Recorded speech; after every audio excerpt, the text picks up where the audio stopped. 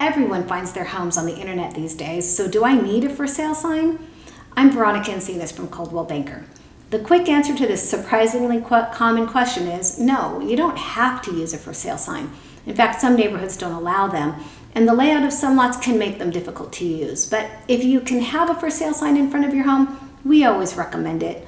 Sure, most buyers do locate their homes online, but not all of them. Signs play a very important role in informing a key group of people who are most likely to spread the word about your home to their own friends and family, and those people are your neighbors. Without a sign, they may not even know your home is for sale. So why not let them know? A sign isn't crucial, but it is one more weapon in our arsenal of marketing tools, and I always encourage their use. If you have questions about marketing strategies, let me know. We're here to help.